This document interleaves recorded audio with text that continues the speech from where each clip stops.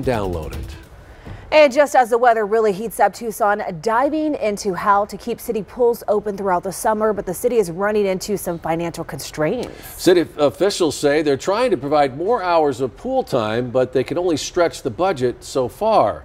News 4 Tucson's Jafet Serrato joins us live from Mansfield Pool in Midtown after speaking to a council member who was unhappy about the limited hours the city plans to offer those just trying to stay cool. Jafet.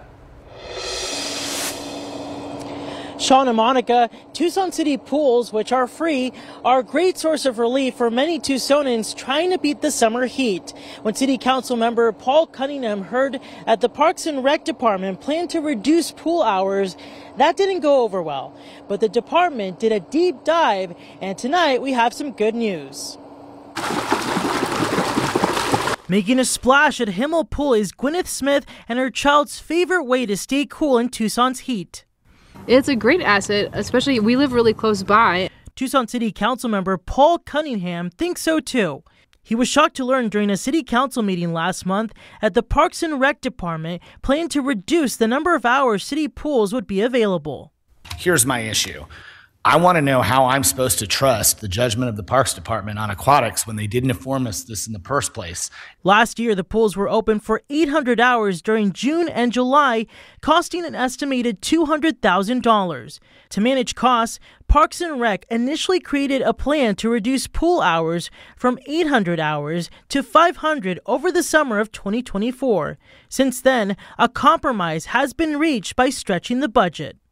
We're up to over 600 hours at this point, with another 50 or 60 I think we can add later in the summer as some of the construction projects end. Restoring some of the pool's hours came down to which were used the most. We went back to the drawing board. One of the higher usage pools in my ward was Palo Verde Park Pool.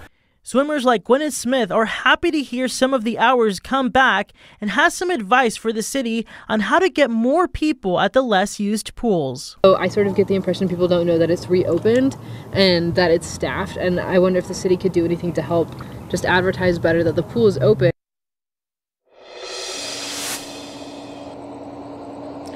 Currently, construction projects at some of the pools are hampering efforts to open the pool longer. Every city pool has its own schedule, but the goal this year is to keep them open for longer hours to help Tucsonans stay cool. Live in Midtown, Jafet Serrato, News 4 Tucson. Thank you, Jafet. An investigation